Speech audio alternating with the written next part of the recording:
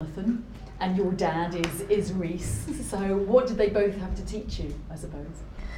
Well, Jonathan kind of acted, he kind of acted like our drama teacher, because there was this one bit where we were like practicing our Macbeth lines, because they're putting on a play of Macbeth, and he came over and he was like, oh, how about you do it like this, because these are the intentions behind the characters. And then Isabel was like, we're filming that, quickly do it again, because he just kind of became the character, which was awesome. And Reese is just the most lovely person in the world. He's so great. He's such a brilliant actor. And I think, I haven't seen the movie yet, but from what I saw on set, I think he's going to be one of my favourite parts of the movie, because he's just so great. Sophie said it all pretty much. I mean, Reese is a top actor.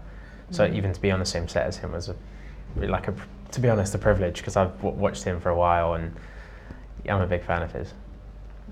So